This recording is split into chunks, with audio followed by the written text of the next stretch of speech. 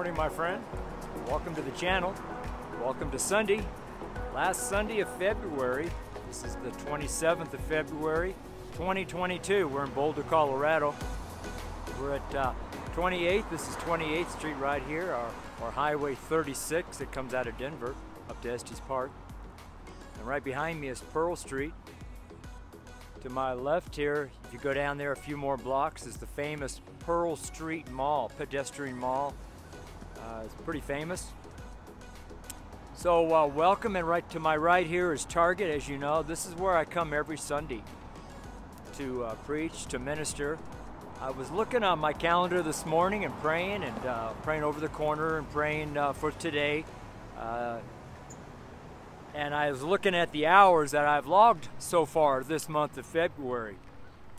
In February has been a very cold month, many sub-zero days. So therefore I've probably canceled several days too. I have. But lo and behold, even with all the canceled days and the sub-zero weather and a short month and the February being a rough month, I still have 78 hours of flying the banner. Let me just double check, or is it pretty sure that's what it is? Sorry, I wrote it down on my calendar here. Yep, 78 hours. 78 hours of preaching the gospel in the last 28 days. And that's with days off, plus sub-zero, snow, wind, all kinds of problems. And you know, every month, this is the news part of chapter 1, every month goes by. And once that month has gone by, you're not going to preach like January. I can't preach in January. That January is already done. And come tomorrow's Monday, I'm going to be at Table Mesa Road and Foothills Parkway. And that'll be the last day of February. And when that day is done, February is done.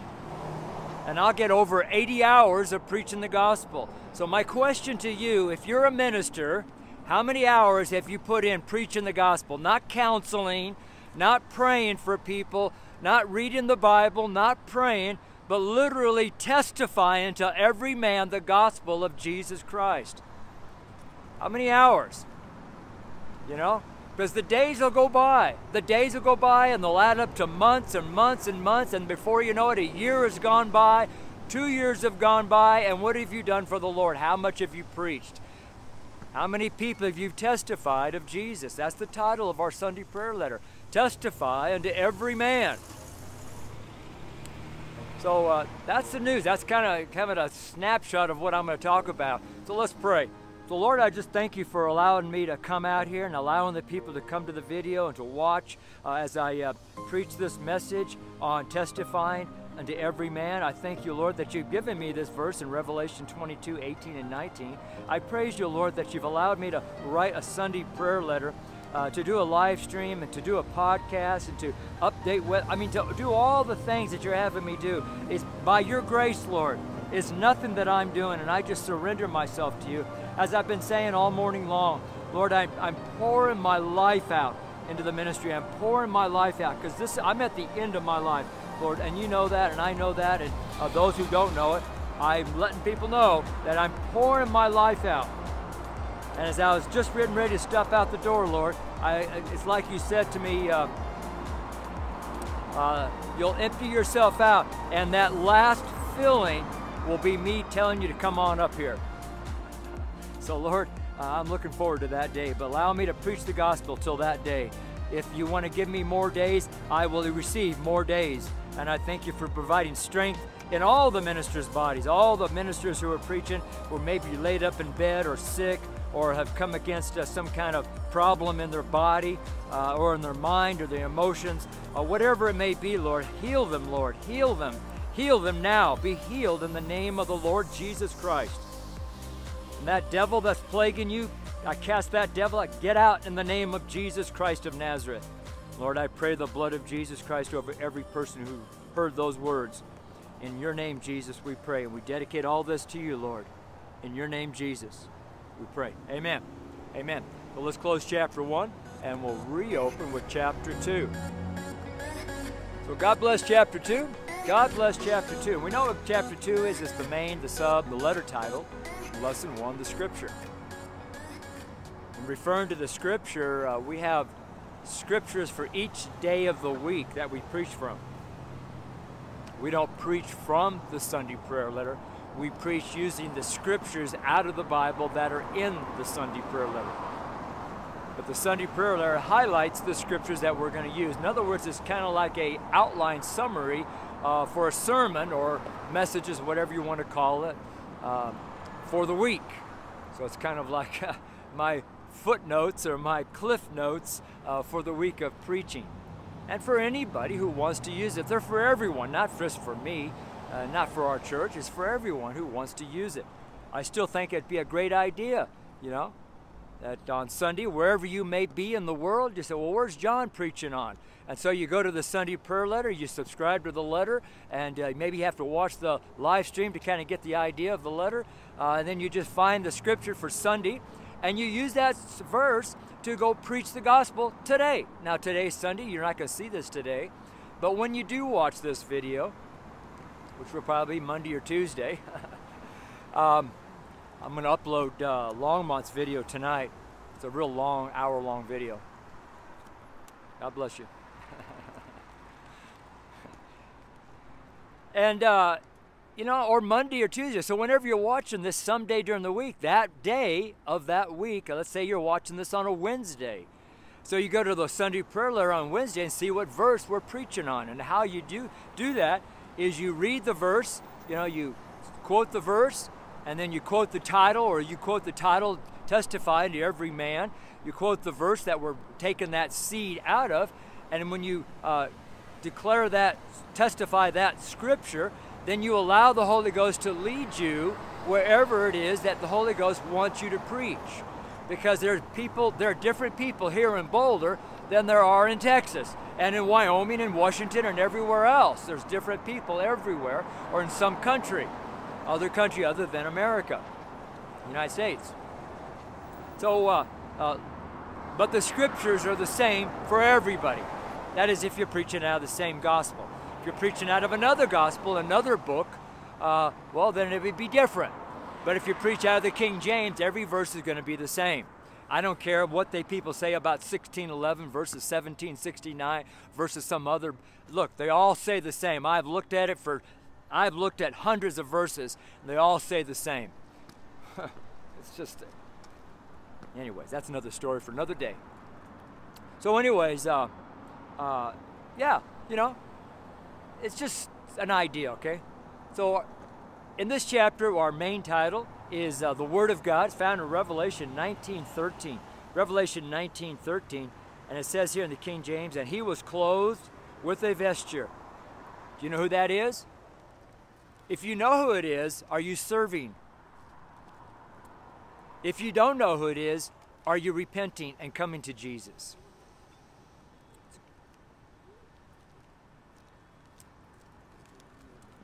I mean, it's a serious matter. And if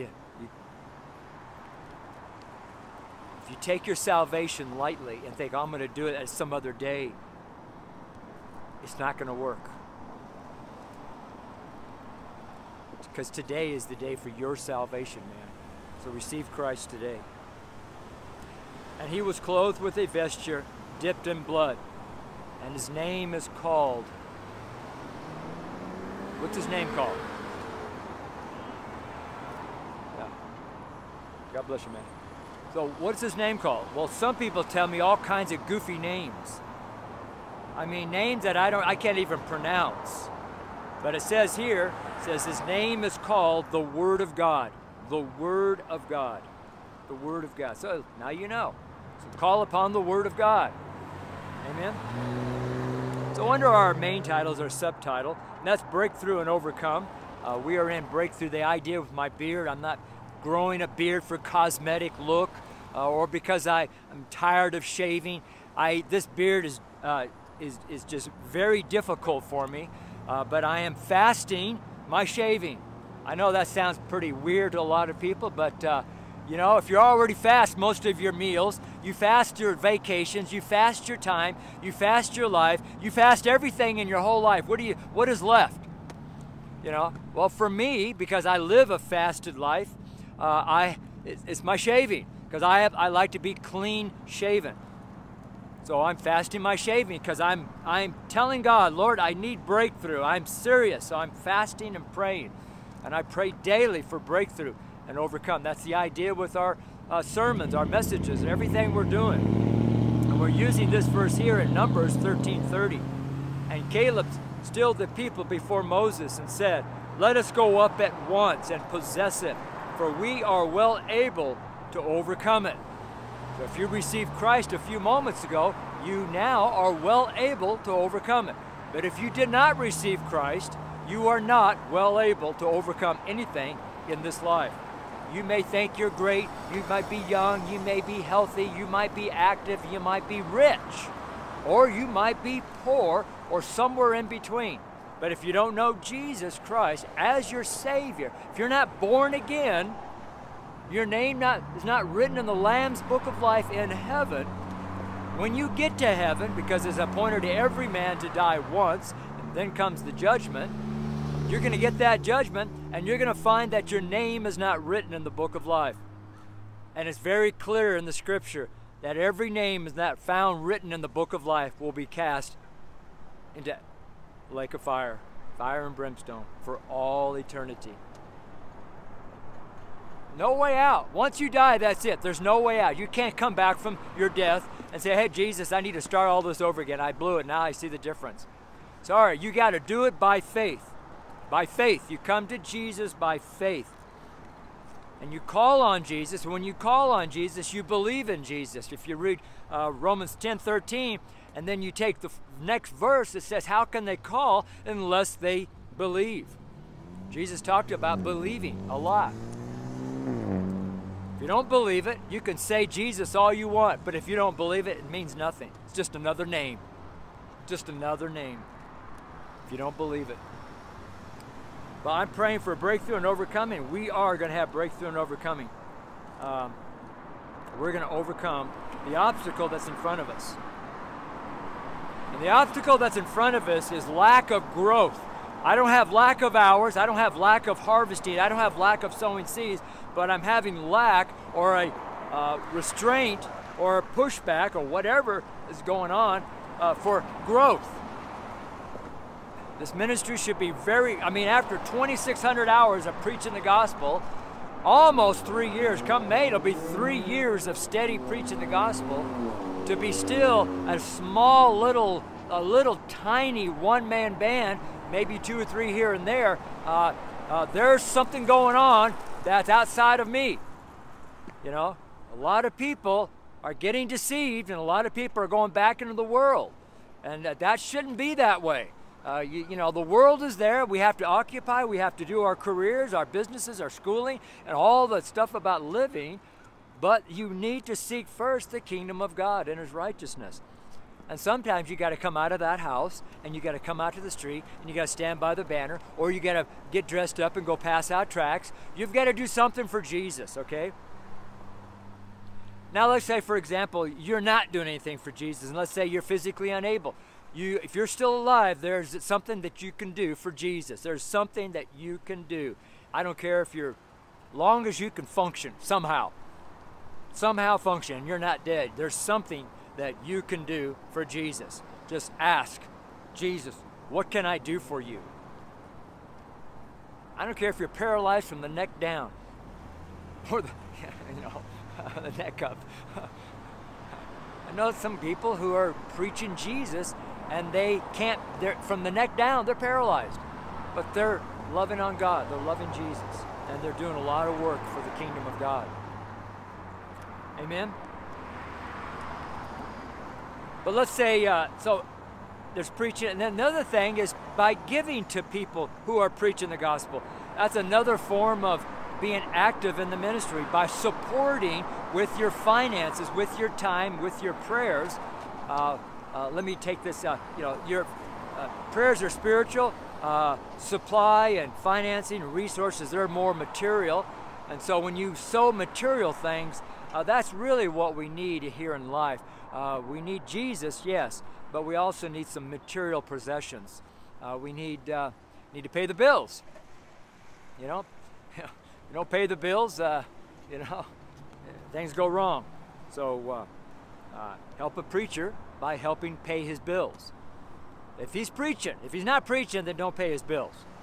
You know, go find another preacher who is preaching the gospel as much as possible at a real good clip of preaching, and then help pay his bills. Find out. Like one guy came to me, praise God, he says, I want to pay one of your bills. What bill could I pay? I said, well, I'd love to have somebody pay my cell phone bill. So he said, that's what I'm going to do. So he picked up the cell phone bill and started paying that. Hallelujah.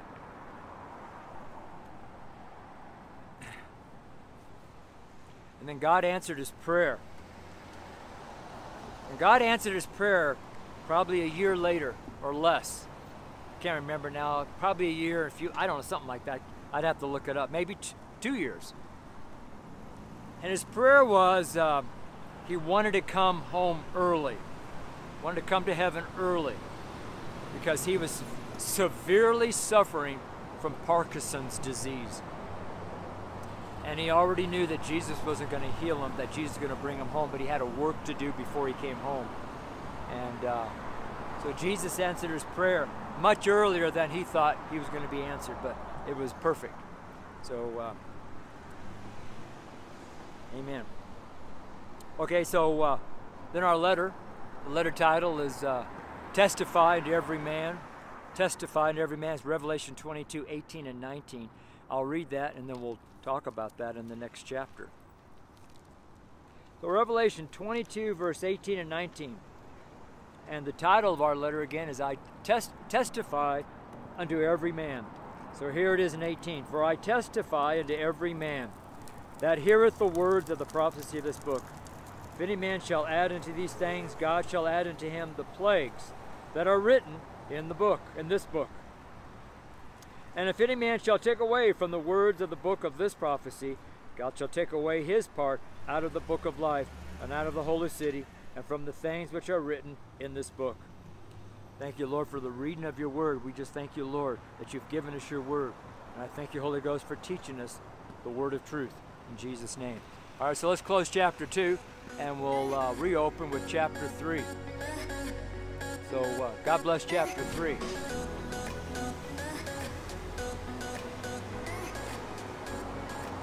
God bless chapter 3. Chapter 3, we know, is the breakthrough, overcoming lesson 2, the understanding or the teaching or the message on the verse. The title is Testify unto Every Man. And when you testify, let's say you're going to go to court, and you're going to testify in court to the judge. When you testify, you're supposed to tell the truth and nothing but the truth, so help you God.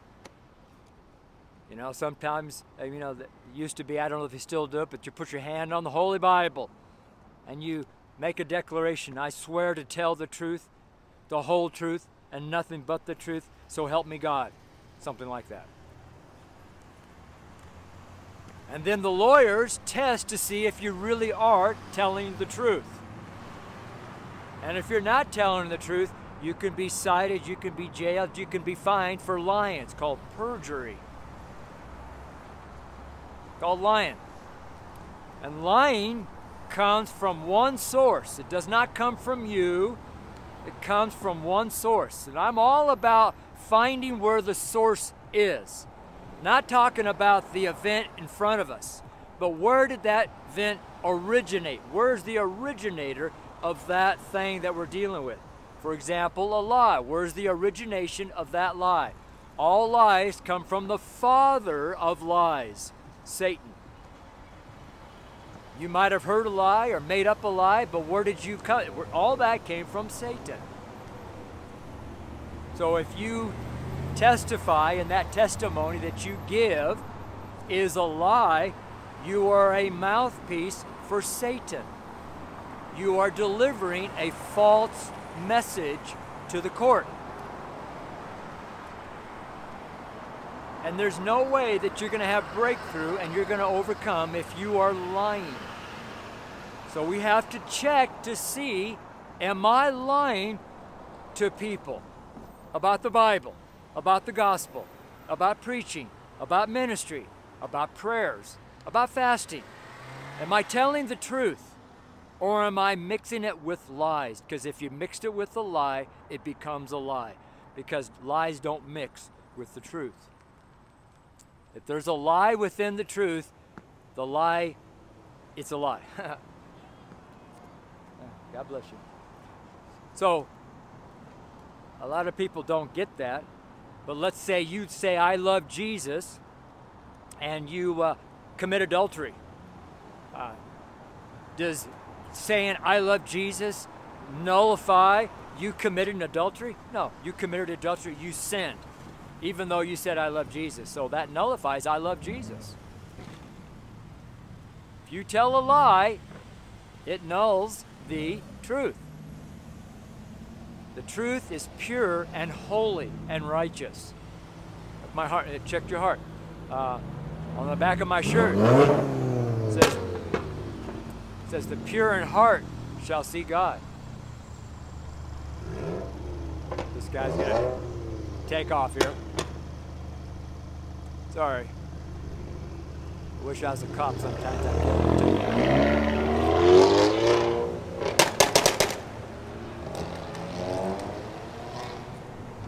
You know, years ago, I used to think that was so cool. I used to have straight pipes on my, I used to ride choppers, so I'd have straight pipes, and I'd make sure everybody knew I was riding. You know, now, to me, it's the most horrible thing. It scares children, it scares people when they drove by, and they think nothing of it. They think it's cool, even though they're disturbing people's peace. Oh well. Anyways, that's something else. I'm outside, so, you know, I key off of things that are outside here.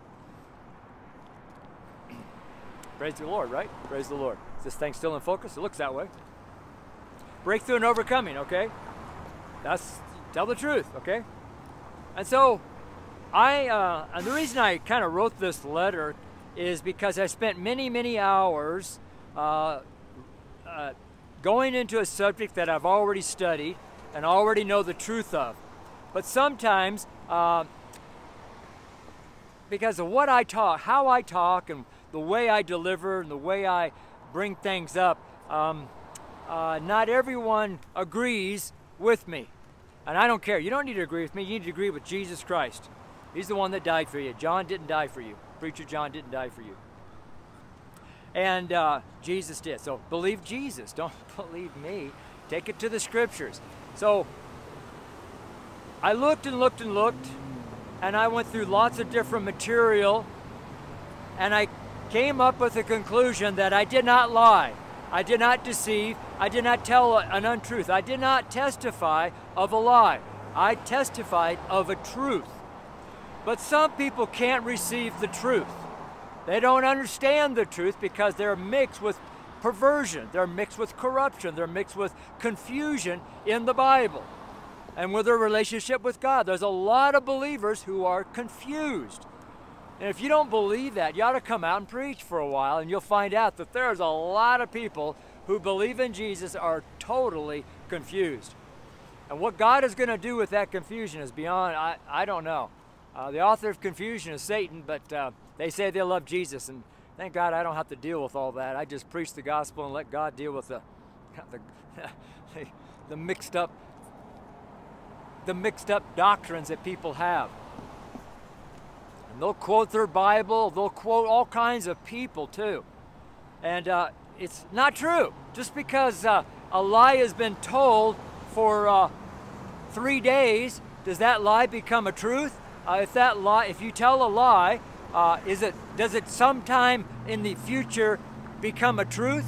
Well, that's what Satan tries to convince people. Satan tries to convince people that it's okay, you can say that, because eventually it'll become the truth. And people say, oh, okay. That sounds kind of silly, doesn't it? You know, if I keep loving this person that I'm having sex with, even though I'm not married and I'm committing sin, eventually it'll all become right.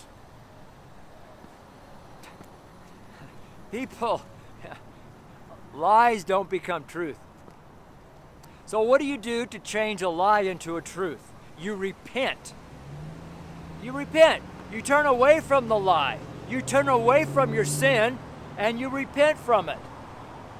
You ask Jesus to wash you with his blood, wash you clean. The remission of sin comes from blood.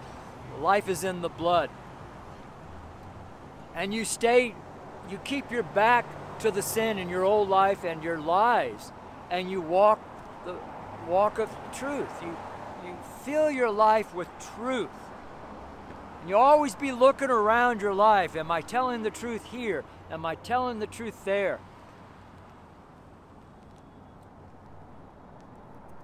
And so it's just really important there. So I'm talking about breakthrough. If you want breakthrough, if you really want to overcome, if you don't, then just keep, living however you want to live. It doesn't matter to me. I don't care. Just have fun. Drink your beer, smoke your cigarettes, and smoke your dope, and tattoo your body up, pierce your ears, and color your hair, and become half naked, walk around and say, "Oh, I love Jesus" in church, with nothing on. I mean, I don't know. If that's what you want, then that's the pastor's job to kick you out or correct you. Anyways, okay. Let's read this, and let's see. We are in chapter 2 here. Am I in chapter 2? No. Yeah, I'm in chapter 3. Sorry about that. I'm in chapter 3. Chapter 3. So I'm going to read 18 and 19, and we'll talk on it. For I testify unto every man. So we talked about testimonies and testifying. We want to tell the truth. Okay? To every man that heareth the words of the prophecy of this book. Some people say, well, he's referring only, solely, completely, directly to Revelation. Nothing else.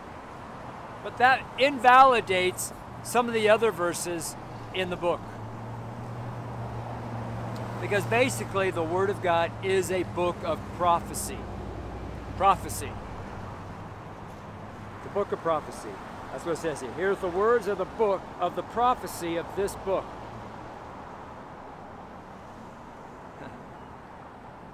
It's referring to the entire Bible, okay?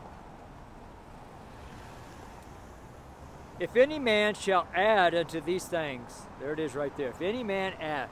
So it doesn't say if God adds, it says if man adds. When man adds to the prophecy, it changes the prophecy. It becomes a lie. That prophecy then becomes a lie. We have Old Testament prophets that prophesied, and that prophecy was a lie. God's not going to have that. God is a God of truth. I am anyways. God shall add unto him the plagues that are written in this book. So if you're telling a lie, that's what's going to happen. See, that's why you can't have breakthrough, because you're going to have plagues. And one plague that you can look at is the doubt that fills your life, and it confuses you and divides you. It's a curse. A plague is a curse. So you can look up all the curses in the Bible, even the plagues that are in Revelation. Those are all curses. That's the wrath of God. A curse is the wrath of God. A blessing is the blessing of God, the blessing of the Lord. Blessing of the Lord. Okay, they're written in this book.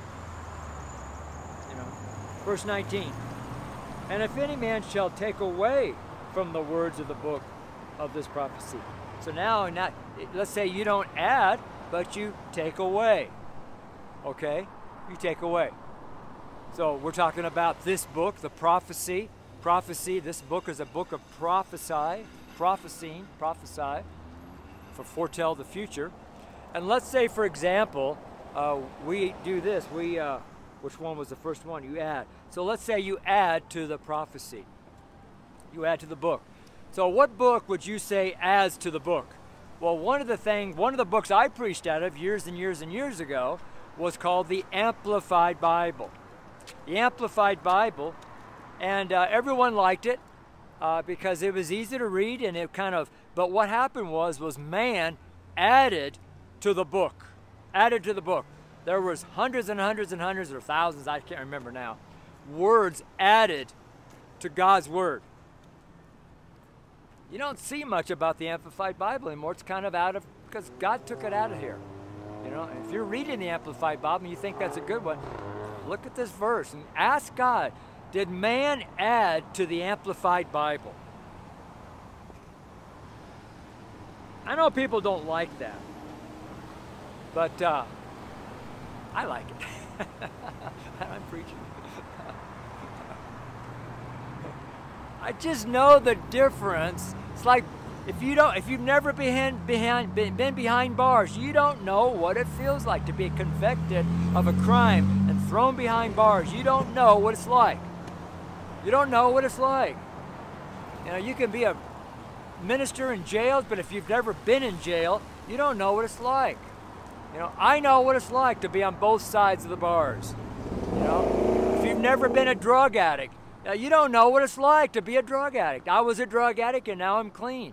I know I know I've been on both sides of the track, okay? I know what it's like to preach out of a corrupt text. And I know what it feels like to preach out of a pure text.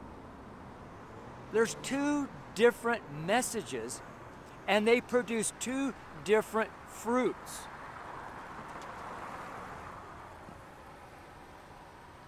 So if you like your Amplified Bible, study it, find out more about it. Do your own due diligence and just don't take things because somebody that you know, that you respect, that's real big in the ministry says that's a good book. There's a lot of preachers that are big name preachers and pastors and evangelists who are declaring certain Bibles are good. They're pure, they're right. They're the best, most accurate in the world. So people believe it. You know, who am I? I'm nobody. You know, I'm just a one-man band street preacher out here, retired trucker. And if you take away from the words of the book, so what book would you say took words away from the book of the prophecy? Well, the first one that comes to my mind, of course, is the one I used for 25 years, and that's the New International Version, the NIV. Takes things away from the book of the words of this prophecy. Take things away. Those are just two examples. Amplified and NIV. I'm using those because those are the books I preached out of. I remember here about 10 years ago, something like that. It was before I started reading the King James. I was in the truck and I was heading into Portland to make a delivery and then on into Seattle for the rest of my load. And I stopped, I was going to Charlie's Produce in Portland, and I was going down the old highway up over Mount Hood. And I stopped at a coffee shop to have breakfast because I was early for my appointment. And I thought, okay, I got a couple hours here, and I'll have breakfast. So I took my Bible in there, and you know, I'm witnessing to everybody and passing tracts out. Anyways, had my Bible on the table there with my coffee and ordered my breakfast. And I remember so clearly, I looked out the window and I saw my rig across the street, across the highway there, and because I walked across and got in the restaurant there.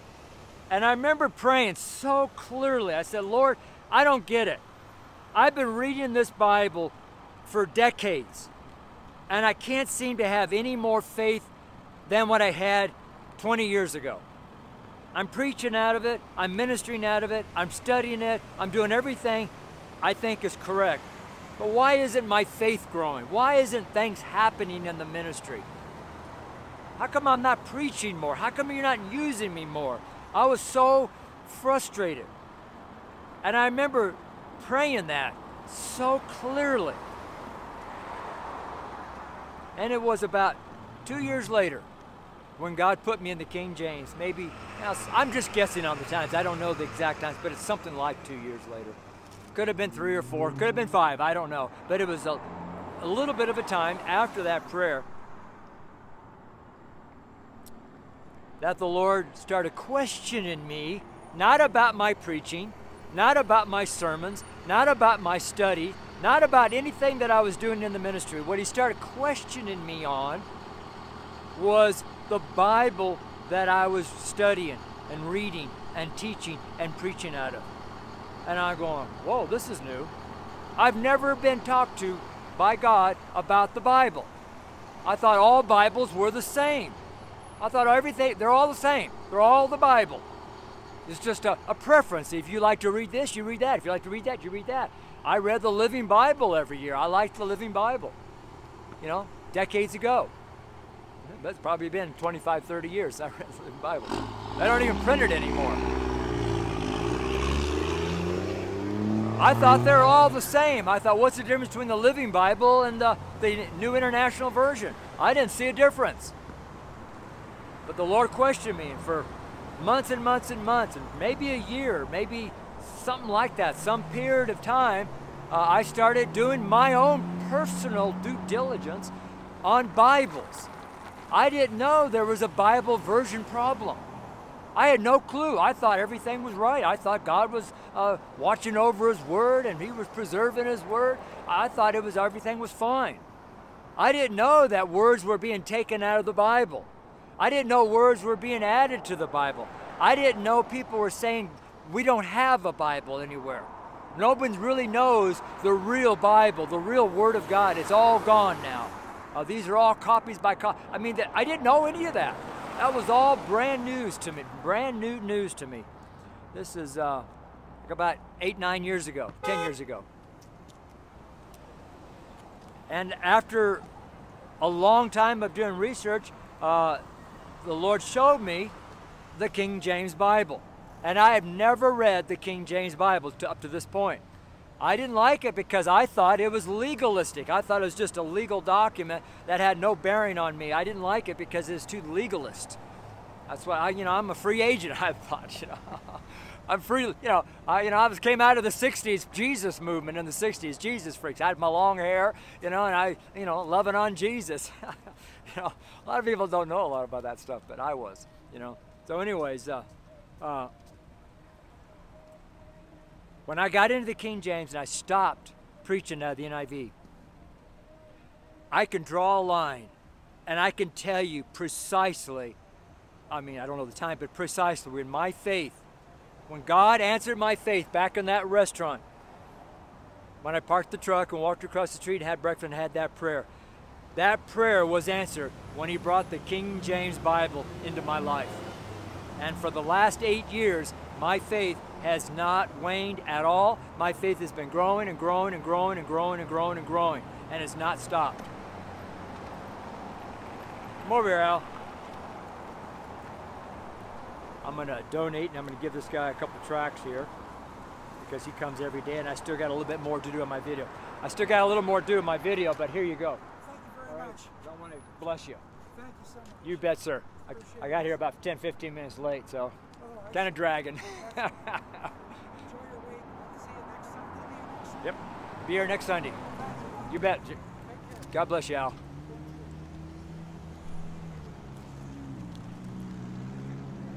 I would bring Al on the camera, but we're praying for his salvation. I really believe that he's getting convicted by the Spirit of God to receive Christ every day. In the last several, actually started changing at his surgery. He had, I think last October, November, somewhere in there, Al's life began to change when he was in surgery. He had complications, and it took many, many more weeks to recover than normal. And it shook him up. He's 73, 74 years old, 73, I think. Shook him up. He doesn't believe there's a God. Now he's questioning. Now he doesn't say that anymore. He said, well, maybe there is a God. Maybe God does love me. Maybe God does care. It's really great, man. But sometimes some people are really, So my faith began to grow. It has not stopped since that day. So if you want more faith, and you're already in the King James, maybe there's something else going on. Maybe you need to increase your prayer life. Maybe it's something else.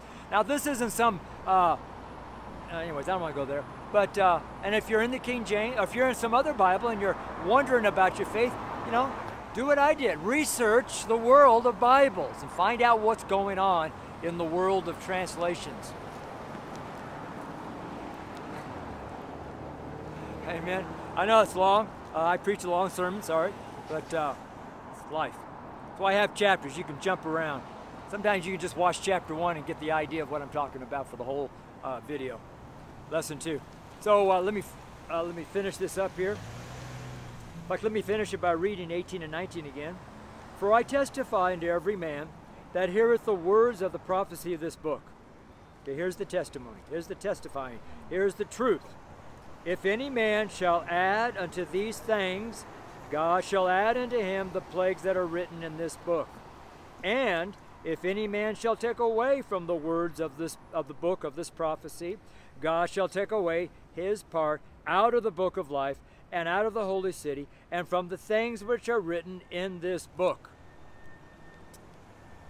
So what I hear in the distance is, John, that doesn't apply to me. It doesn't matter what Bible I'm reading. God's not going to do these things that you just read. Really? All right. Well, have fun. I'm not God. The wrath of God is going to pour out. And what is coming down the road, is that what I'm talking about? The wrath of God. We don't know. Jesus says it's nothing in the whole world that's ever happened to the world. This is not like anything like that. It's worse than that. And he was referring to also the days of Noah. It's going to be worse than that. Worse than that?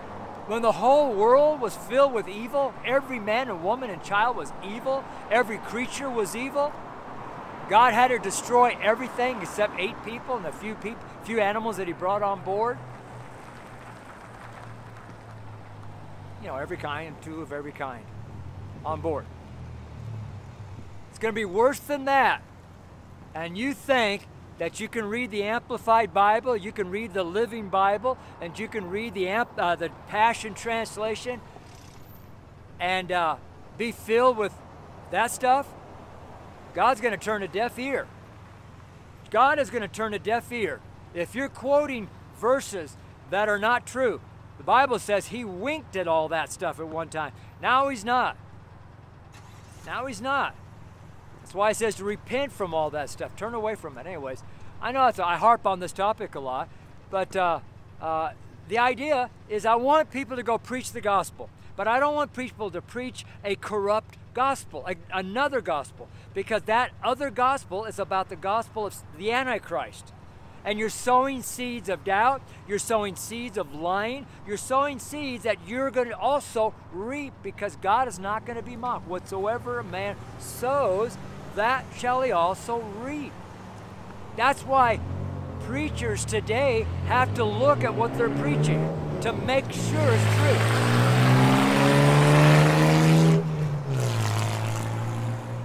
That's why I did my due diligence to make sure. And yes, I am preaching the truth. I didn't say anything wrong. I didn't say anything wrong. I said the truth. If you don't want to believe it, it's not my problem. That's why Jesus said, if you have ears to hear, let them hear. If they don't hear, it's because they don't have an ear. Jesus said, let this saying go deep into your ears. That's a pretty cool statement. Deep into your ears. Wow. The only way that'll happen is by meditating in the Word of God day and night. Joshua 1:8, 9. 1:8. All right, so those are the verses, and the title of our letter, Feb 27, Sunday prayer letter, says, testify unto every man, Revelation 22, verses 18 and 19. So let's close chapter 3 and open with chapter 4. Chapter 4. God bless chapter 4. Final chapter here. Hallelujah. Then I'll lift my banner. It's going to be a beautiful day today. So recap is to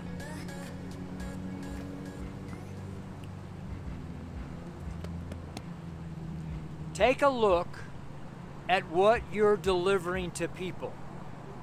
Take a look at it. Don't preach, don't minister, don't even pray out of habit. Look at your prayers. Write your prayers down if you have to. Listen to your prayers. Look at the Bible you're reading. Look at the sermons you're listening to. Look at the videos. Look at the church that you go to. Listen, look around. Open your eyes to what's around you. Open your ears to what's going around. And open your heart so you can understand what you're seeing and what you're hearing. If you don't do that, this message goes right over you. You'll just say, oh, John, he's just a nutcase. He doesn't know what he's talking about. I don't like him. I'm going to unsubscribe. I'm going to never talk to him again. Oh well, goodbye. Have a good life. You still here? Anyways, let's pray, okay? Lord Jesus, I thank you that you've given me courage to deliver such tough messages. All too often, Lord, I pray for an easygoing, grace-filled, prosperity-filled message that makes people happy. But all too often, Lord, it doesn't come out that way. It comes out as a stern rebuke or a chastening or some a heavy message of some sort. And Lord, I don't live that way. I live happy. I'm always smiling. I'm happy. I lift the banner. I mean, but when I preach, Lord, you seem to have me deliver these type of messages. So I thank you, Lord, for the grace that covers me so I can deliver these messages. And I thank you, Lord, for what you're doing here on this video now. And I praise you, Lord. I praise you, Lord. I praise you, Lord. In your name, Jesus, I pray. Amen and amen. All right, man. God bless you. Have a great day in Jesus.